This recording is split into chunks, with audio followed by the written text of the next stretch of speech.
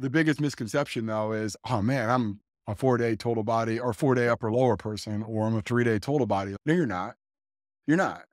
I hope you're not. I hope you're more than that. And if you take offense to this, I don't care. If you're, oh man, that's not the ideal way to train. You're not living in the real world. Yeah. You're hammer and nail syndrome. And that's a problem because you need to be flexible and malleable to what it is. And a great example of this, when I'm working at Georgia Tech, we used to do a 3-day total body program because quite frankly, the practice field was a half a mile away. And if Yeah. we're going to do any running on a lift day, let's say that we believe and advocate for a lower upper and we do sprint work on lower body days, it would take 30 minutes to get the whole team back over in the weight room to be able to do a lift on top of the run.